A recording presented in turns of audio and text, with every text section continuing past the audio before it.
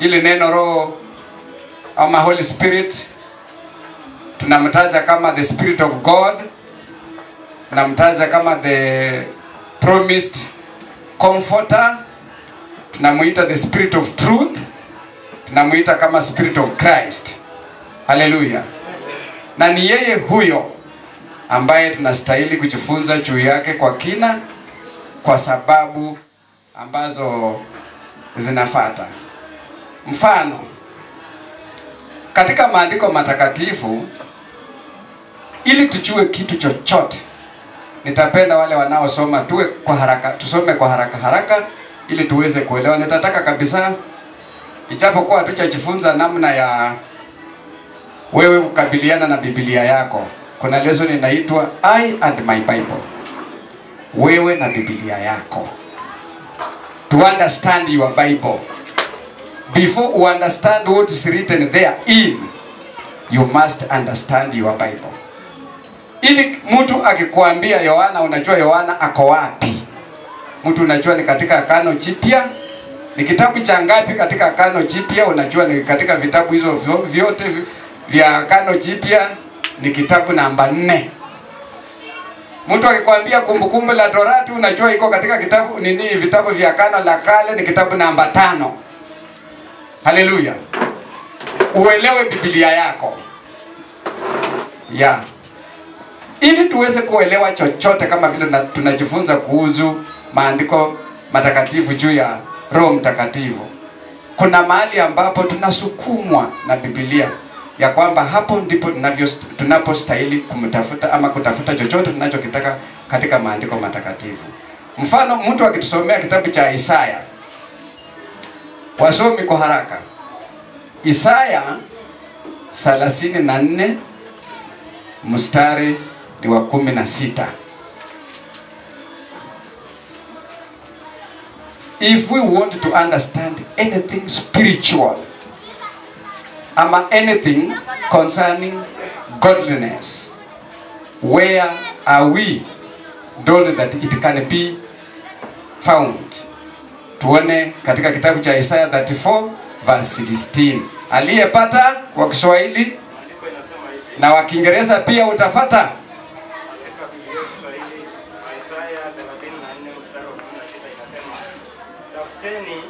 Katika kitabu cha Bwana tukasome. Haya, tulizia tu hapo. Hello? Yes. Tunaambiwa tutafute wapi? Tutafute katika kitabu cha Bwana tukasome. Haleluya. Tutafute wapi? Katika kitabu cha Bwana tukasome. Katika ulimwengu wa dini, watu wameviandika vitabu vingi. Watu waliosomea mambo ya theolojia, waliofanya nini with so many ideologies katika hizo vitabu. Zote wanasema ni vitabu za kuwaongoza watu kuwaweka kwenye dini ya kweli. Lakini maandiko matakatifu yanatuambia tunapotaka kuelewa kitu chochote katika mambo ya dini, tutafute wapi? Katika kitabu cha Bwana na kusoma. Of all books written on this earth, sisi wa Kristiano, the book of the Lord is only the Bible. Ni Biblia peke yake. Narudia tena, kitabu cha Bwana ni Biblia peke yake. Mtu acha na mafunzo kani abebe vitabu vingapi kando na Biblia. They are nothing but men's inventions and the men's ideologies. The book of the Lord is on the Bible. Hallelujah.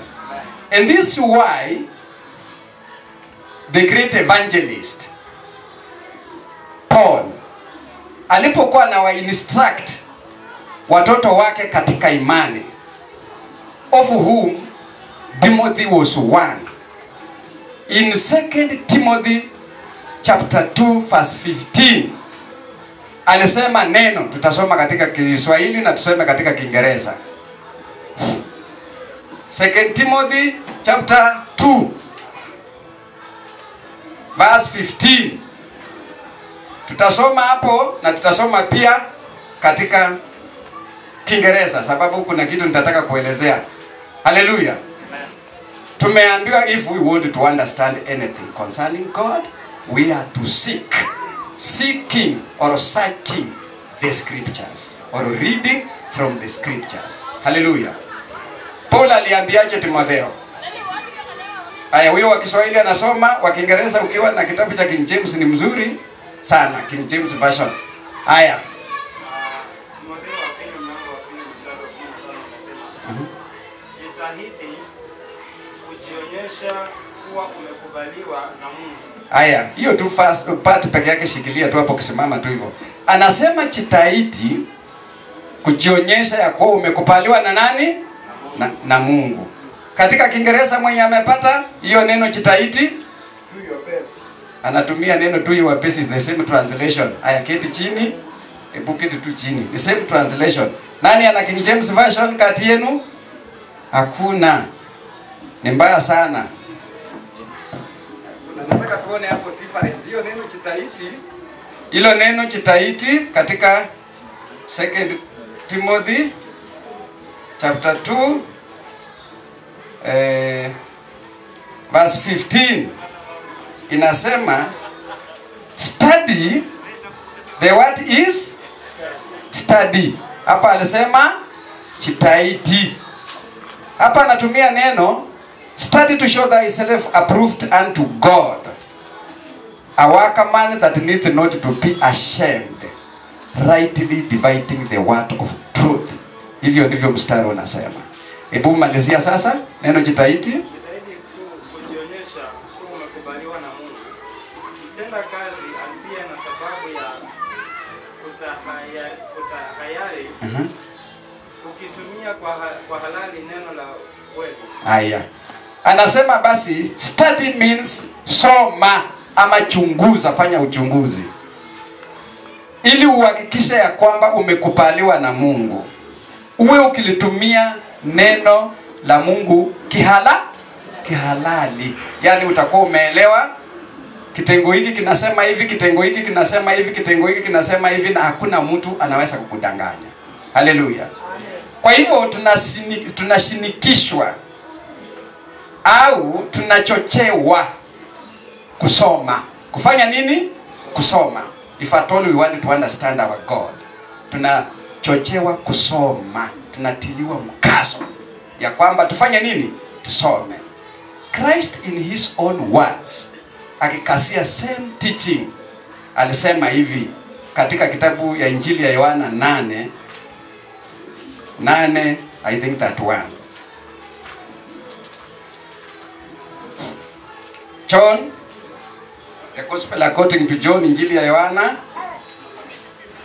8 that one na 32 ile first part ya 32. Haya, tunasikia anasema Batuani nasema hivi. Yohana 8:31 nasema, basi Yesu akawaambia wale Wayahudi waliomwamini. Hii ni Yesu alikuwa anaambia wale waliofanya nini? Kama vile sisi tumefanya nini?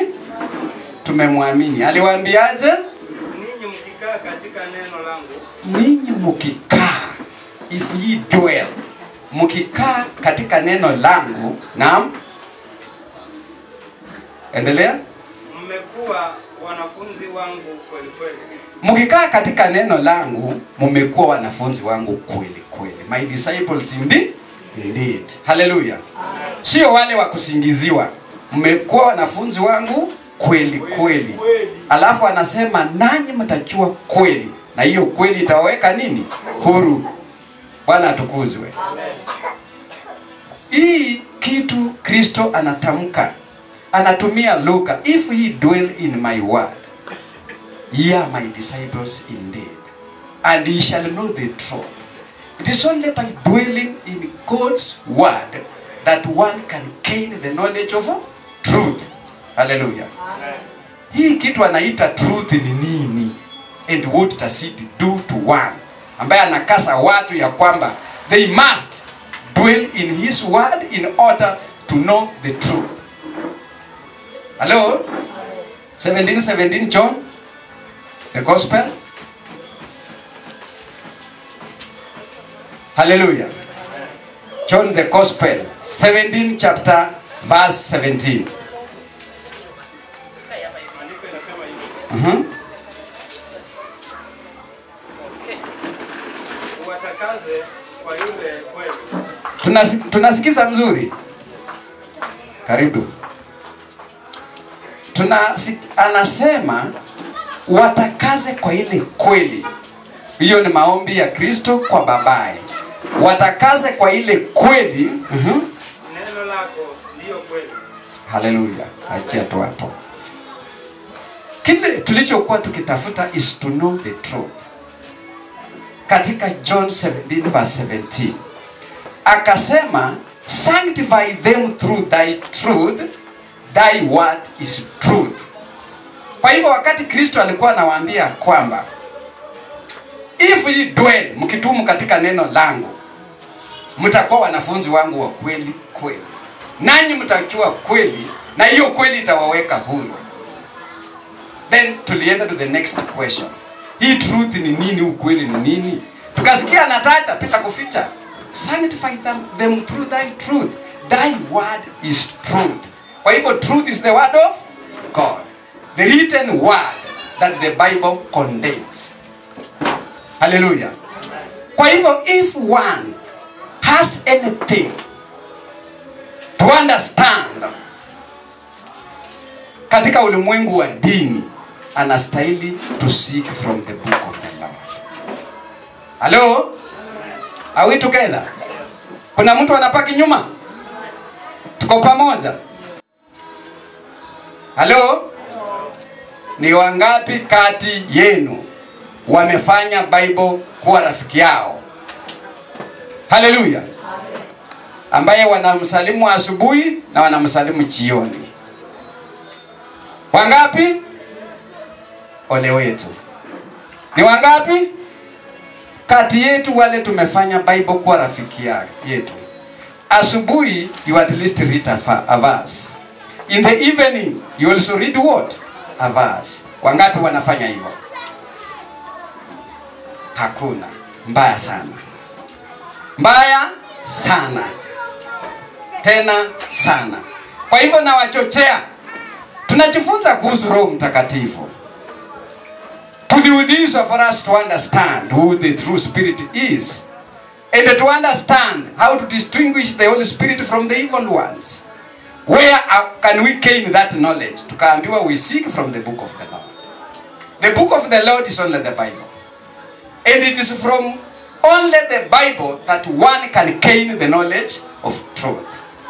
Both those who are before us waliamini Bible.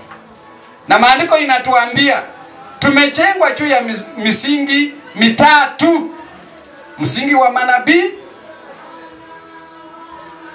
msingi wa mitume, na msingi wa Kristo Yesu ambaye ni jiwe kuu la pembeni la kuunganisha hawa wawili, manabii na mitume. Haleluya. Amen. Haya. Tukiitazama lesson yetu kwa moyo wa kupenda kutaka kujua ni nini tunajifunza kuhusu Roho Mtakatifu, my dear fellow workers in the service of the Lord. Watu wanastahili kukasa akili zao kwa kusoma Biblia. Na hii nitawaambia tena na tena. There is no way.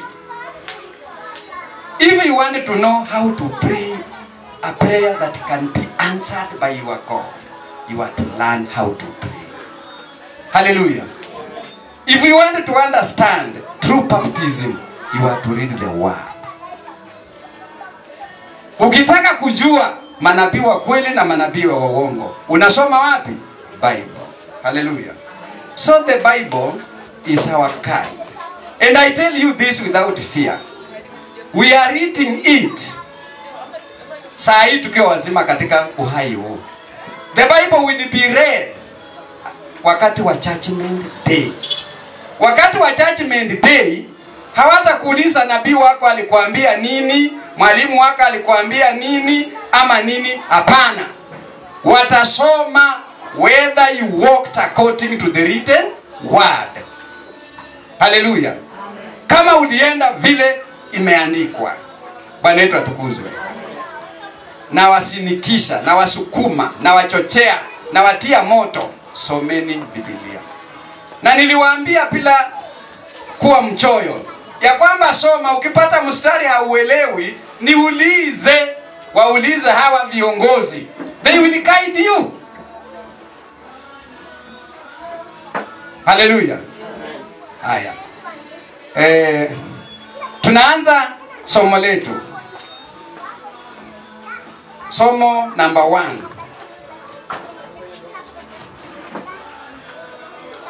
When only are we free sons of God? When only are we free sons of God? When only are we free sons of God? Ni wakati gani tu ambao sisi ni wana wa Mungu tulio huru? Wakati upi tu? Ni wakati gani ambapo wewe, ni wakati huo tu ambao unaweza kuwa mtoto huru wa nani? Wa Mungu. Ni wakati gani huo? Tusome kwa uchunguzi mkubwa sana. Tukisoma katika 2 Timothy chapter 3 verse 17. Chapter 3 verse 17, not 2 Timothy, 2 Corinthians, I mean. 2 Corinthians 3:17. Ni wakati upi ambao wewe utakuwa mtoto wa Mungu uliye huru? Aya, tuangalie, tusikize hapa. Tutasoma mistari miwili kwa haraka. Mtu mmoja afungue Warumi 8:14 na mwingine afungue ile wa Korintho wa kwanza 3:17. Nitataka tuende mbio sababu ya muda.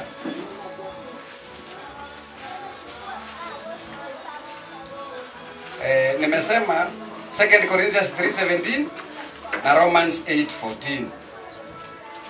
Biblia inasema katika Wakorintho wa pili mlango wa 3 mstari wa 17, kama mtu akiliharibu hekalu la Mungu. Sio 3, 2.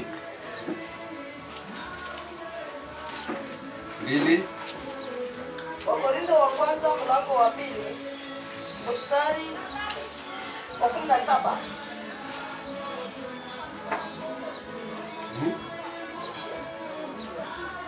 Second Timothy. What is it? Corinthians, 2 Corinthians.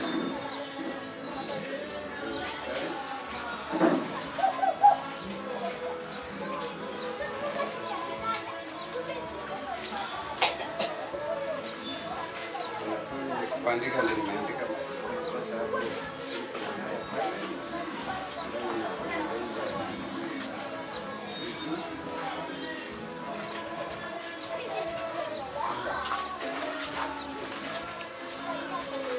Ile haya naitaka ni ile inasema where there is the spirit of God, hapo ndio kuna liberty.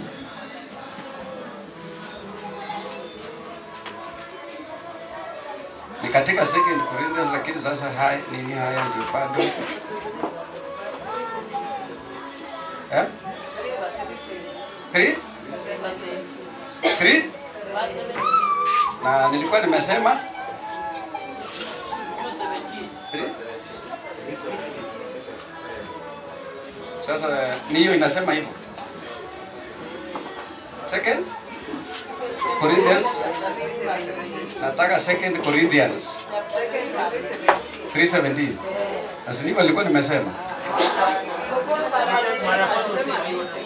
Hapana, nikasema. Hapana. Wakati nilisoma ya kwanza niliposema akasoma mara ya kwanza. Hiyo ndio alisoma ya kwanza. Basi alikosea ndio nili. Kwa hivyo kama nilisema ile ya kwanza tulikuwa tumeandika ngapi? Na inayosema hivyo ni gani? Haya, soma hiyo. Biblia inasema katika Wakorintho wa pili mlango wa 3 mstari wa 17, basi Bwana ndiye roho. Ndio.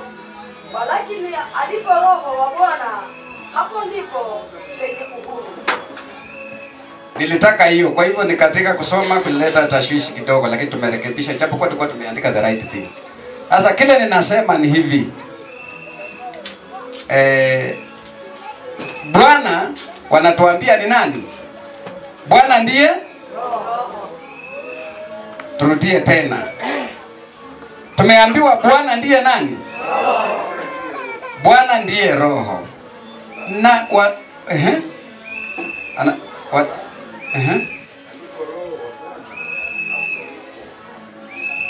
Kwa hivyo tunasikia ili mtu awe huru.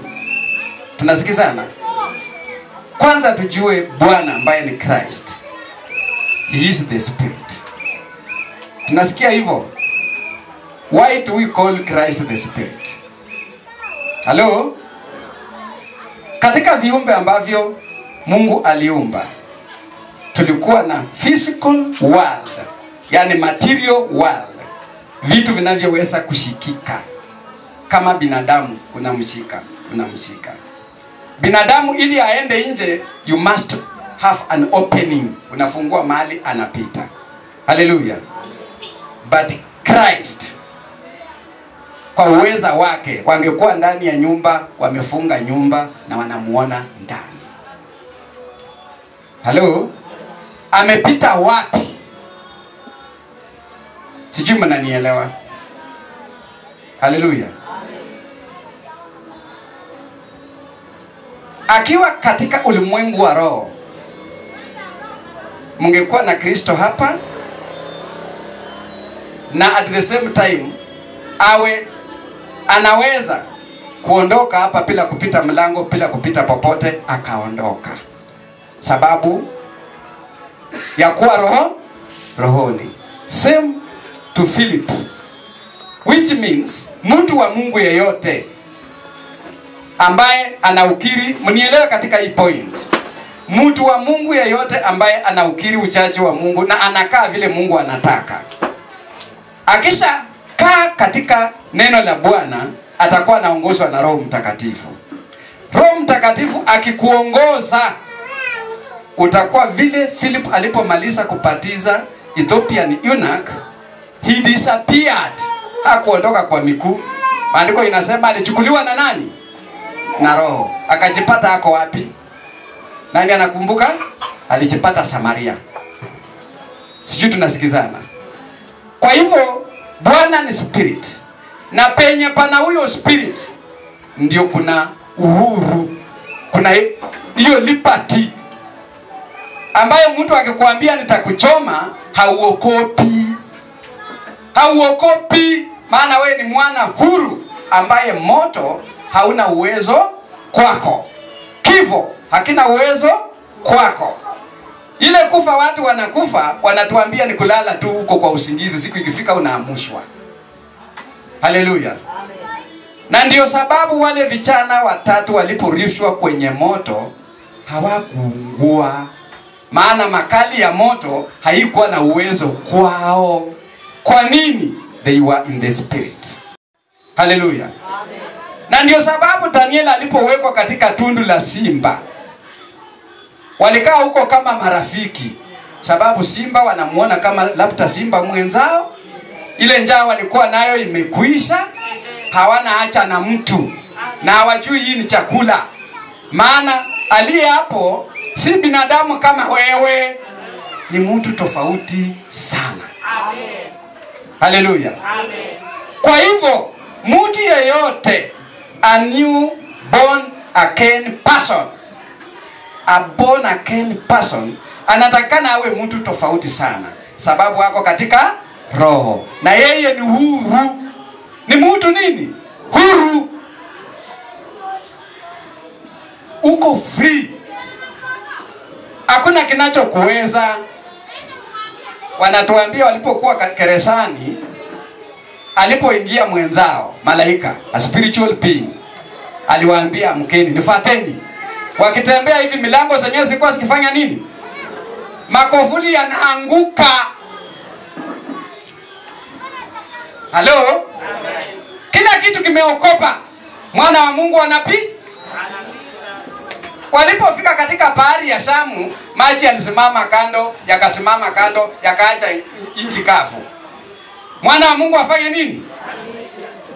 Lakini watu wenye mwili walipokaribia pale, waliharakishwa. wote. Hello? Kwa hivyo tunaambiwa kwamba for one to be free, he must be filled by the Holy Spirit. Hallelujah. He must. That is a must. Hapo sasa hakuna compromise. Ukicompromise, you are compromising it for your own destruction. Hello? Haya. Romans alituambiaje? For us to be free, sons of God or daughters of God, tunastahili kuwa katika mwongozo upi? 8:14.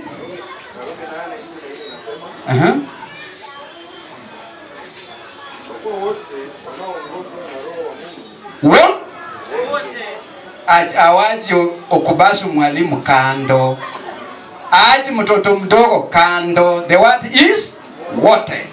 Wote wanaoongozwa na Roho wa Mungu. Hello?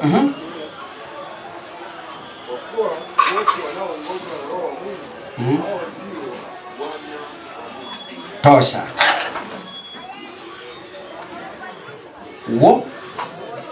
Turudie tena, wote. Anasema wote wanaoongozwa na Roho wa Mungu. Wao ndio nani? Wana wa Mungu. Ukiwa hauna roho, usijidanganye. Usijidanganye. Wote wanaoongozwa na Roho wa Mungu, wao ndio wana. Ni wangapi wana hakika wana Roho wa Mungu hapa katika hii kanisa? Hello? Hapa tulipo ni wangapi? Sasa huwa tunaimba tu hapa kimwili. Hello? Usiseme wewe sisi wote, hiyo mdomo ni yako. Kwa hivyo kile tutasema ni hivi: watu wanastahili kumtafuta Roho wa Mungu ili wawe wana wa Mungu. Haleluya. Haya, tunaenda. Kama una swali utauniuliza pataye. Na huyu Roho wa Mungu ili amwakwe kwa watu, anauliza, when did God promise to pour out his spirit, and was it fulfilled? Ni lini Mungu aliahidi atamwaka Roho wake? Na je, hiyo ilitimilika ama tunangojea kesho? Haleluya. Mtu asome Joel 2 mstari wa 28. Nafikiri Collins atatusomea hiyo. Alafu mama atatusomea Matendo ya Mitume mstari wa 1 mpaka wa 4. Tusome hizo vitabu kwa haraka. Joel 2 mstari wa 28 na Matendo ya Mitume 2 mstari wa 1 na wa 4. Tunauliza, Mungu aliahidi ya kwamba atamwaka Roho wake wakati upi ama lini? Na je, hiyo promise ilitimilika? Haya, tuone. Msomi Joel. Mwenye amepata Joel kando na ile tunataka ni kwenda haraka. And afterward, tunasikia and afterwards I will pour out my spirit on all people. Anasema afterwards he was to pour out his spirit upon all people. All people. Your sons and daughters will prophesy. Anasema sons and daughters will do prophesy. Your old men will dream dreams. Old men were to dream dreams. Your young men will see visions. And young men were to see visions after the spirit has been poured out. Hallelujah. Kwa hivyo anasema itakuwa hatimaye ama baadaye, kwa lugha nyingine ni katika siku za mwisho, Mungu angemwaka Roho wake juu ya wenye mwili wote. Juu ya wenye mwili wote. Haleluya. Anaeleza kile ambacho sasa daughters watafanya, kile old men watafanya na kile young men watafanya. Haleluya. Kwa hivyo two categories of livelihood katika binadamu zilitajwa: sons and daughters, young men and old men. What to do what?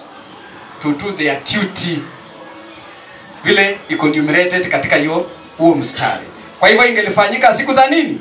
Za mwisho. Haya. Tukisoma ilikamilika ama bado katika Matendo ya Mitume 2 mstari wa kwanza mpaka wa 4. Biblia inasema hata ilipotimia siku ya Pentekoste, walikuwako wote mahali pamoja. Ukaja ghafla toka mbinguni kama uvumi wa upepo wa nguvu, ukienda kazi, ukaijaza nyumba yote waliokuwa wameketi. Ukawatokea ndimi zilizogawanyikana kama ndimi za moto uliowakalia kila mmoja wao. Wote wakajazwa Roho Mtakatifu, wakaanza kusema kwa lugha nyingine kama Roho alivyowajalia kutamka. Haleluya. Wanatueleza the disciples. Bible inasema they were 100 and the 120. Anasema walikuwa katika nyumba moja wakiwa na oneness of accord. Walikuwa na nia moja, walikuwa na lengo moja. Hawa ni wale walikuwa wakimsikiza Kristo, lakini sasa ameondoka. Wakiwa katika nyumba moja, wanatuambia kukatokea nini? Upepo kama moto ukakaa juu yao. Wakaongea kwa lugha geni. Wakachazwa wote na Roho Mtakatifu. Wakaongea kwa lugha kama vile Roho alivyofanya nini? Alivyowajalia. Ilipofanyika hivyo, Petro alisemaje? Hebu soma mstari wa 14. Hebu soma mstari wa 14 hapo tu tuone vile. Matendo ya Mitume 2:14. Lakini Petro akasimama pamoja na wale 10. Yaani Petro alipoona hicho kitendo kimetendeka, akasimama pamoja na wale 10. Walikuwa wamepaki 11 sababu Judas alikuwa hayuko. Wakapaki 11. Akasimama nao. Akasemaje? Akapaza sauti yake akawaambia, enyi watu wa Uyahudi na ninyi nyote mkaao Yerusalemu, ijueni jambo hili, mkalisikilize Mstari tu wa 14. maneno yangu. Haya, mstari wa 16. 16 Biblia inasema, lakini jambo hili ni lile lililonenwa kwa kinywa cha nabii Yoeli. Haya. Kwa hivyo tunapata ya kwamba the prophecy of Joel was fulfilled to the letter. Ilitimilika wakati wa mitume. Aliposema nitamwaka roho wangu, akamwaka. Petro akasimama pamoja na wale mitume wengine 11. Kama ingekuwa ni kweli, wale wangekataza sio hivyo, sababu wote 11 walikuwa na yeye pale. Akawaambia, ninyi ndugu zangu, jueni hili lililonenwa na nabii nani? Yoeli. Kwa hivyo tunasikia kwamba it was fulfilled. Amen. Kwa hivyo Roho wa Mungu anaendelea kutawala. Si kitu tutasubiri anakuja. Amekuja na anaendelea kuliongoza kanisa. Roho anaendelea kuongoza nini? Kanisa. Ikiwa unakuja hapa kimwili, ndugu yangu wa kike ama wa kiume, uko kwa shida. Kwa nini? Hauwezi kutenda vile Mungu anataka ukiwa hauna roho wa nani? Wa Mungu. Utakuja hapa na pato unasini. Utakuja hapa we pato mwizi. Utakuja hapa unakunywa pombe. Kwa nini? Mwili hauwezi kukataa matendo ya mwili. Ukija hapa bila roho, wewe ni wa mwilini. Na mtu wa mwilini hawezi kukataa kutenda matendo ya nini? Ya mwilini, sababu yeye ni mtu wa wapi? Wa mwilini. So for you to cross kutoka kwa binadamu wa kawaida to a new creature, you must be filled with the Holy Spirit. Hello? Hallelujah. Hello? Mnanisikiza? Kwa hivyo Roho wa Mungu is the only seal and is the only sign that if one has, anajua mimi nimesaliwa na Mungu, because God is spirit and all his sons or daughters must be spirits. Hallelujah. Nafikiri mnaniandama. Mtu ukiwa na swali andika, tutaongeleshana. Haya. Now, what did John and Paul say was also to happen in the last days? Hallelujah. Amen. Hallelujah. Amen. Sasa wewe ndio utatusomea. Kuna kitu kinataka kirudi chini kwako kinapanda. Haya.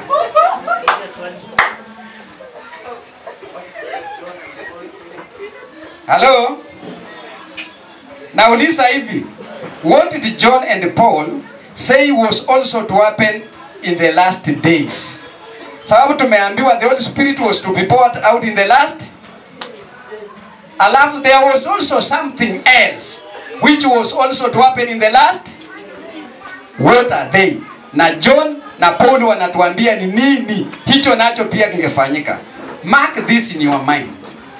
Roho wa Mungu angemwakwa siku za mwisho. Siku za nini? Na mwisho. Haleluya. Na pia kuna kitu kingine pia kingetendeka siku za nini? Ni nini hicho? Mnasikiza? Tunasoma 1 John. 1 John, not the gospel. 1 John 4:1.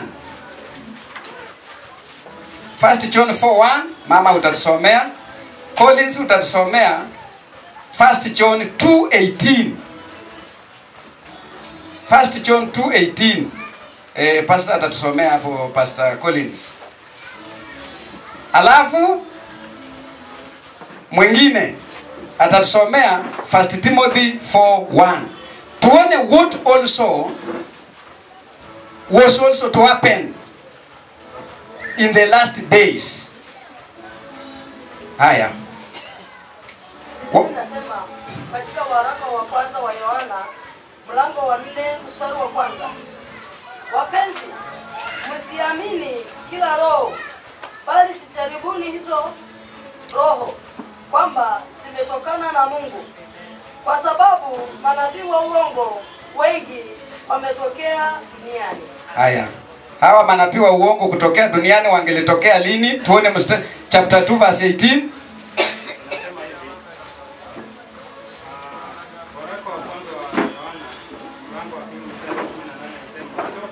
Anasema watoto, anatuita sisi tunaoamini kama watoto wake.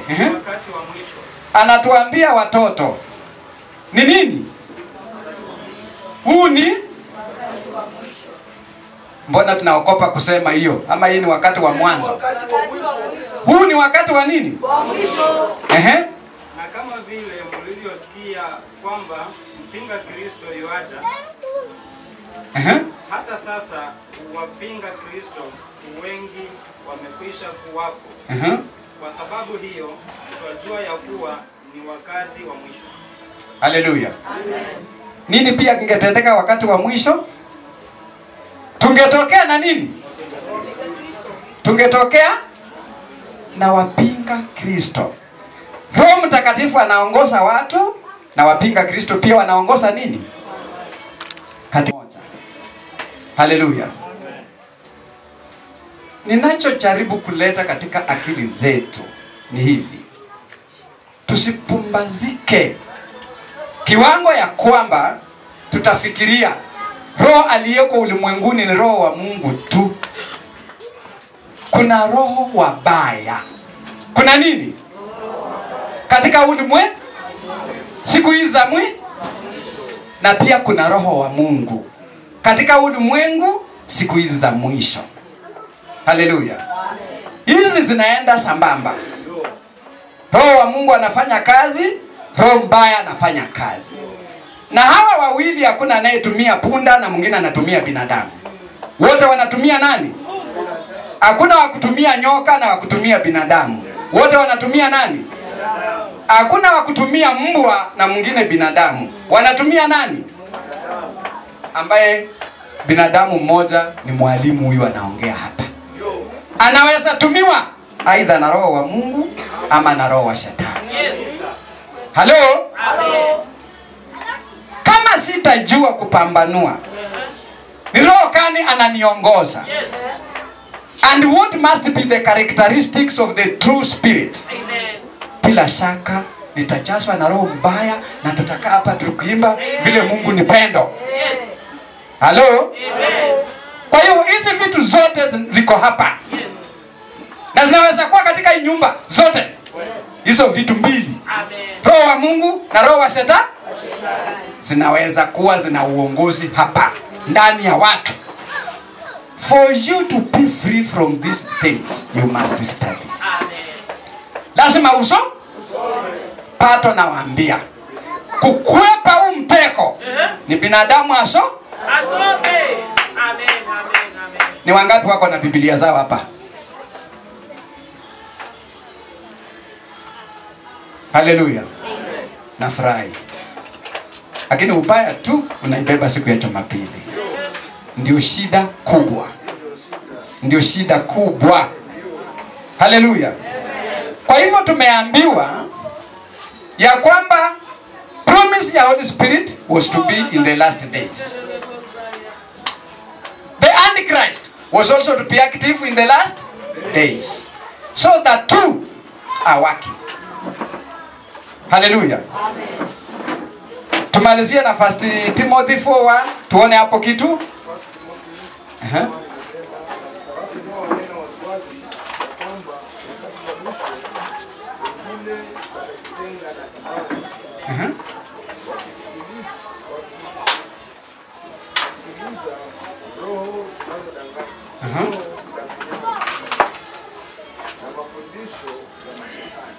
Haya.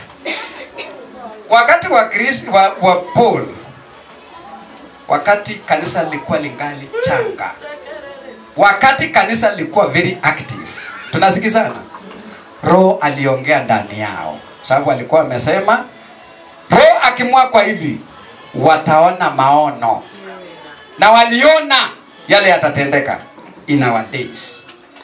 Hallelujah. Amen. Wakafika out, wakilichorea structure nzuri sana vile kutakuwa hizi siku za nini za mwisho.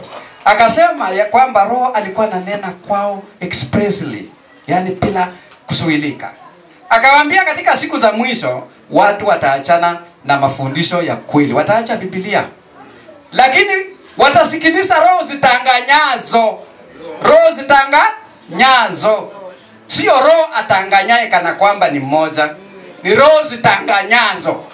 Ile roho uko nayo kwa kanisa yako na ile yuko nayo na ile inaongoza kanisa ya huyo na ile ni roho tofauti. Na zote ni za kudanganya. Haleluya.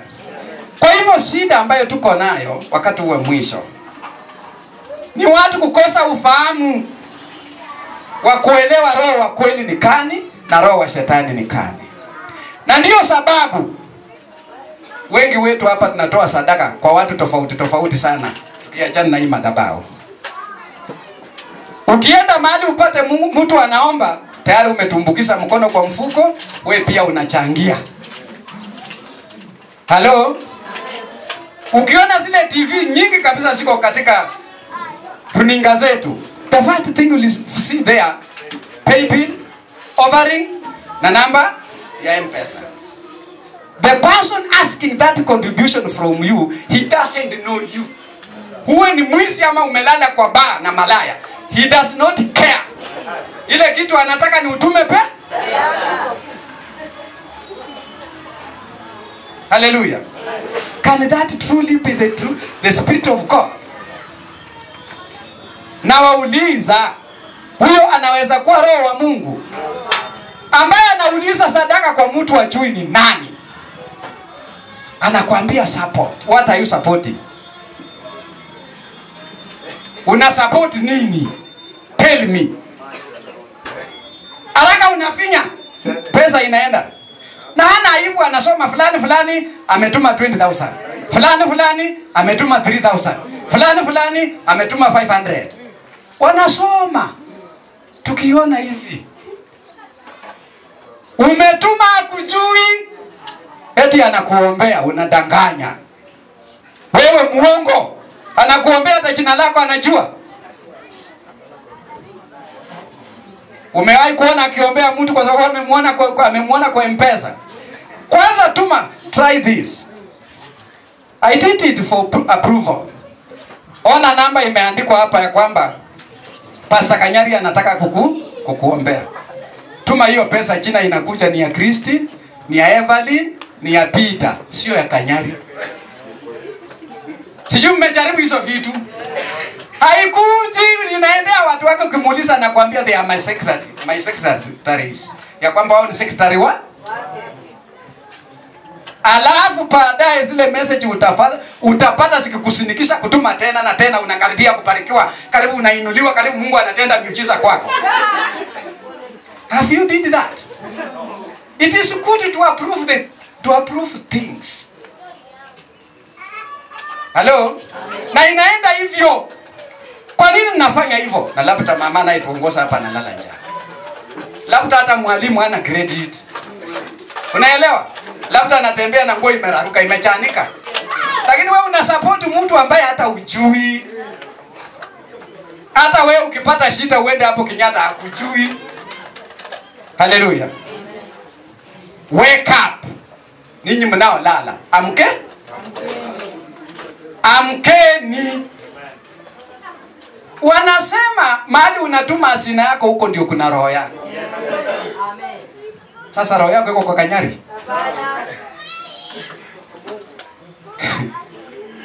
Iko kwa Manyuru.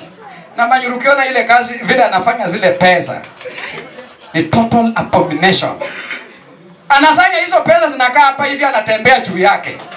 Ni wapi katika Biblia tuliona hata Kristo ama mtume hata mmoja akifanya kitu kama hizi? Ni kusema hizi ni za wajinga, wapumbavu, wametuma tena kesho watume.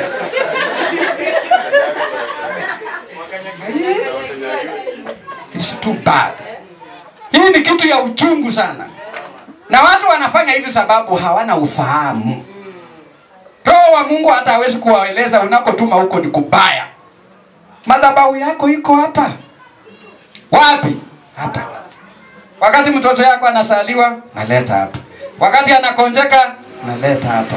Wakati anataka kwenda shule, anakuja kuombea wapi? Hapa. Unatuma kwa mtu mwingine huko anaitwa Ezekiel. Hallelujah. Amen. Aibu. Nasema? Aibu sana. Haya.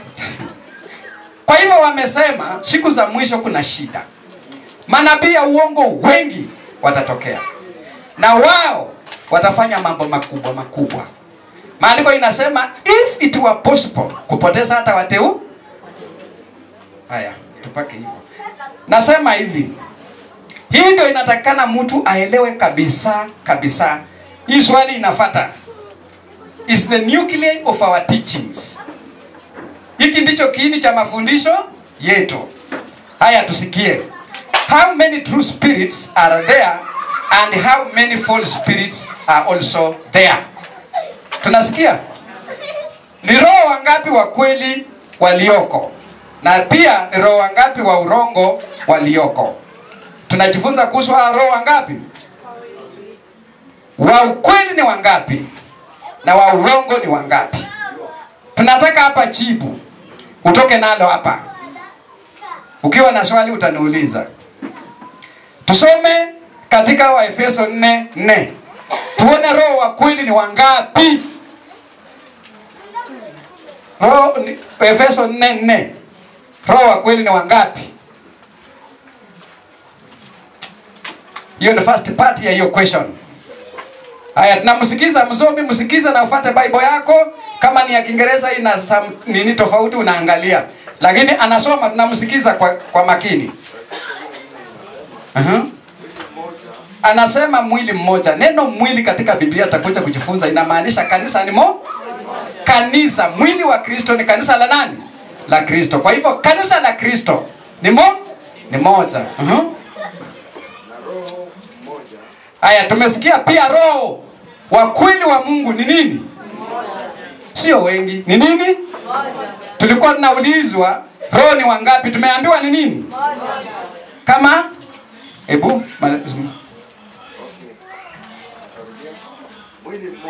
mwili mmoja, roho ni moja, kama mlivyoitwa katika tumaini moja. Tumaini letu pia ni moja, tumaini la wito wetu. Kwa hivyo roho wa kweli ni nini? Haya. Roho huyu mwingine, roho wa mbaya ni wangapi? Revelation 16:13-14. mniandame sana.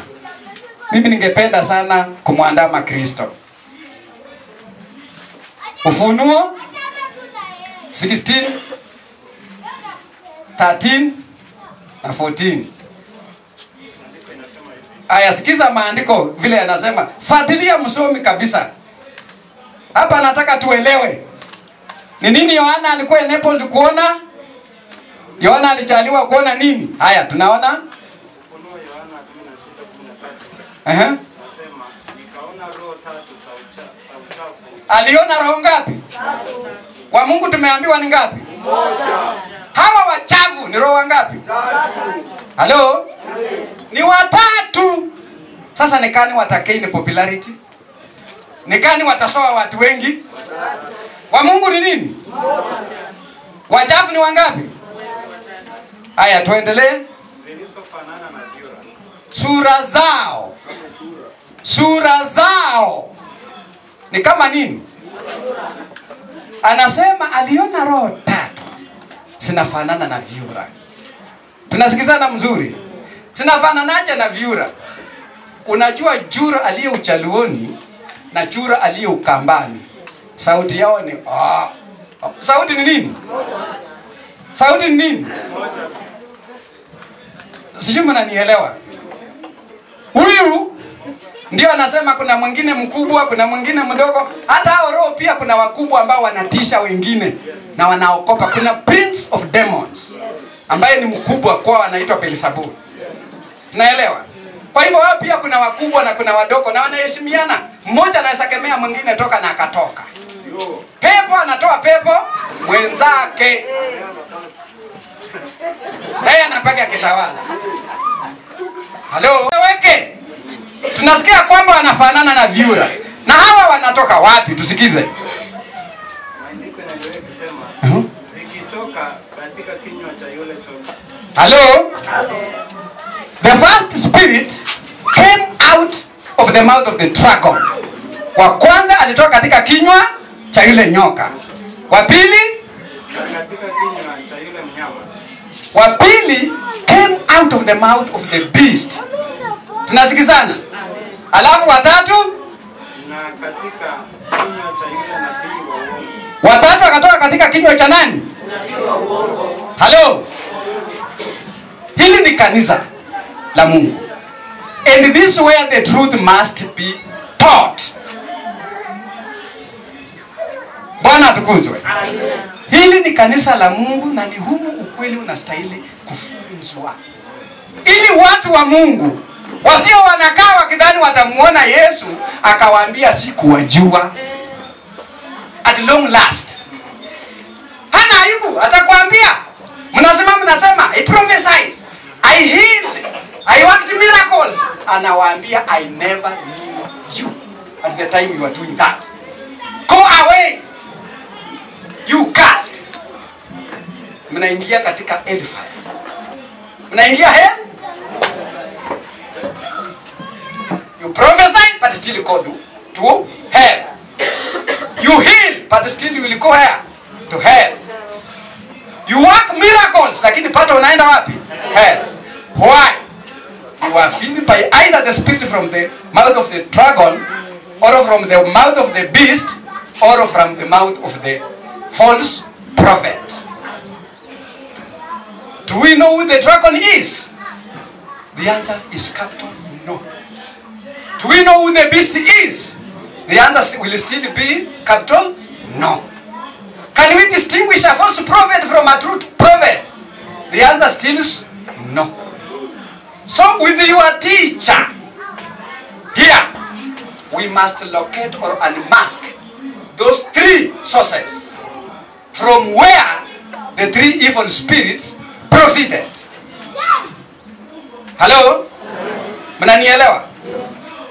I'm always with you here. And these things we can learn if one is willing. Na ndio itamtoa kwa ibada ambayo Mungu hatambui kuingia kwa ibada ambayo Mungu anafanya nini? Anatambua. Haleluya.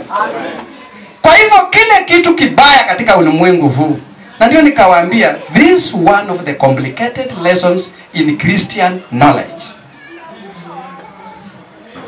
The Holy Spirit, or the world of spirits. Hallelujah. Hii ndio mojawapo wa lile somo gumu ambalo linachanganya watu katika ulimwengu wa dini hasa ya Kikristiano. Hatuna la kuongea kwa watu wengine sababu they know not about the spirit, they are lost. Lakini wa Kristiano, we must learn. We must do what? Learn. Kwa hivyo tumepata in the later days itakuwa ni wakati wa climax.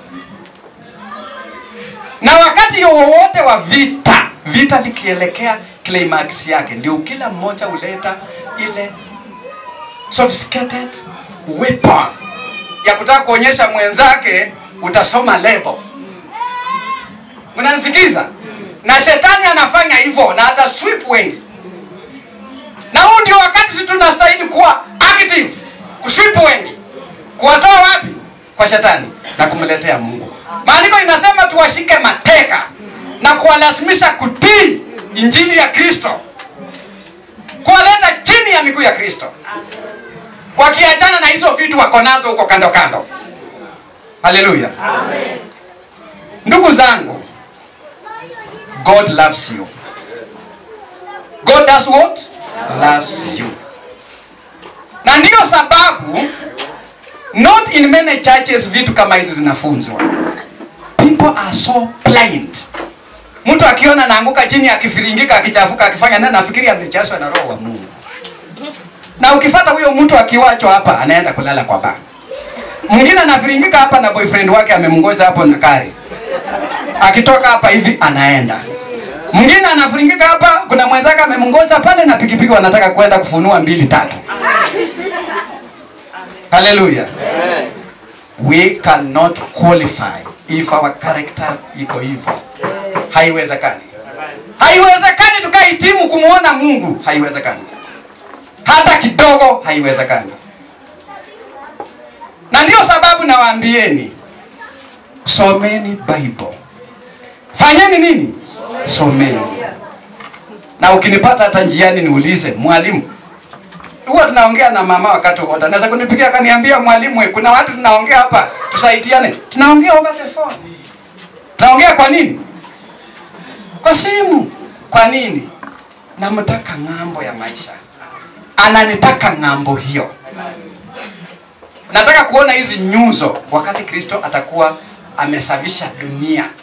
Takataka zimetoka. Wakati wa ufalme mpya nataka kuwaona. Nikiangalia hivi naona Alex. Hallelujah. Nikiangalia hivi naona mama. Nikiangalia hivi naona Faith. Nikiangalia hivi naona mwingine. Itakuwa furaha kubwa. Itakuwa furaha kubwa ya mtu kuangalia mwenzake machozi yakitiririka. Amen. You qualified. Truly. Hello? Amen. Just na hiyo nia na hiyo tamaa ya kushikana huko mkono. You also on this side. Are you on this side? Hallelujah. Siku hiyo. Bwana atukuzwe. Swali la mwisho ambalo nitamalizia, japo kwa lesson ilikuwa inaendelea kidogo, tutamalizia siku nyingine sababu ya time yangu. Nauliza, if we can't embrace the truth, what will God do to us? If we don't embrace the truth, what will God do us? Tusipokumbatia kweli, tusipofanya nini? Kumbatia kweli, Mungu atatufanyia nini? Ni nini Mungu atafanya? If we don't possess that love of truth, mtu nakande. Mwenye anajua kuomba ni mama. Nikiwa mgonjwa nitaenda ataniombea. Mwenye anajua kuomba ni mama. Kazi kiharibika nitaenda niombee. Wewe umekaa nothing. Hakuna kile unaweza. Mwenye anaweza ni nani? Hello? Na hata mwenye ataweza kufuka ni nani? Wewe utapaki wapi?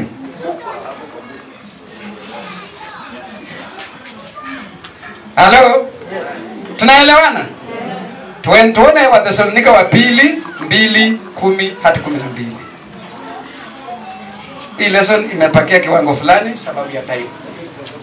2 Thessalonians 2 mstari wa 10 hadi wa 12.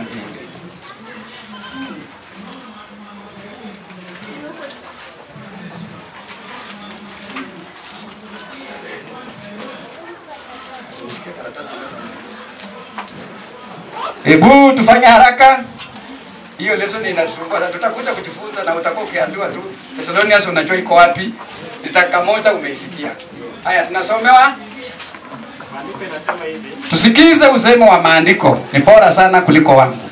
Katika mstari wa 10. Na katika madanganyo yote. Tunaelewa wakati hawa wabaya watakuwa wanadanganya wakitumia madanganyo yote ya udhalimu kwa hao wanaopotea.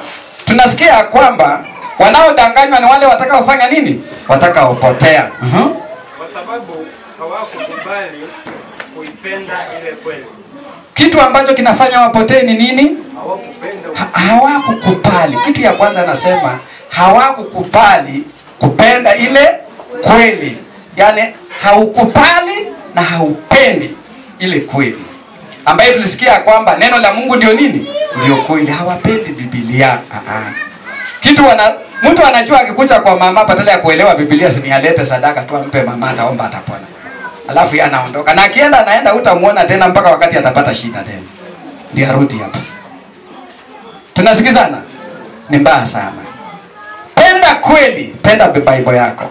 Kwa hivyo wao wanapotea sababu hawakukubali kuipenda ile kweli.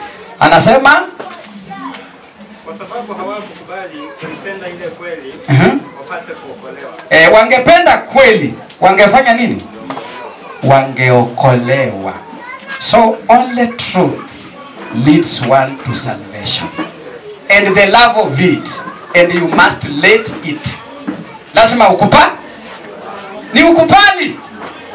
Haya, tumalizie. 11 inasema, kwa hiyo Mungu awaletea nguvu ya upotevu. Mnanisikia? Nani analeta uwezo wa wewe kupotea?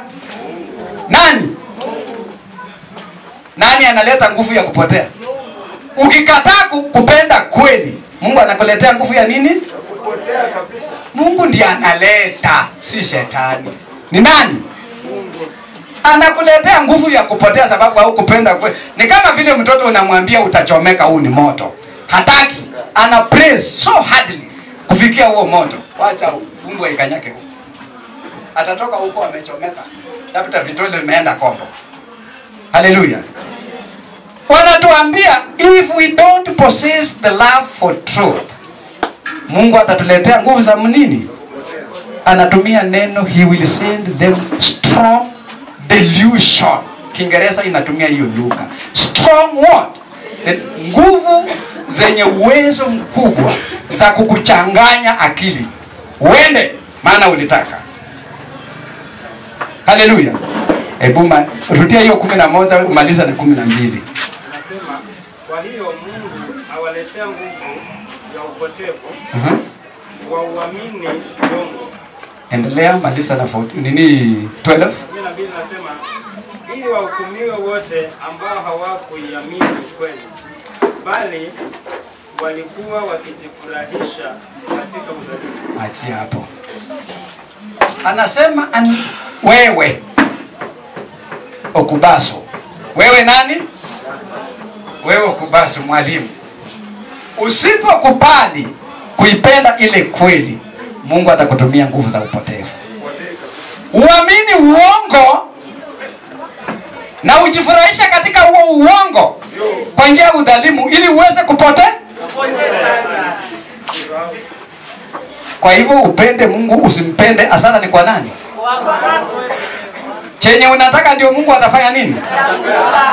Maana anasema uwezo wa mauti na uwezo wa uzima uko katika mkono wake na umewekwa mbele yako for you to choose. For you to do what? Amua, chakua, penda kweli, okoka.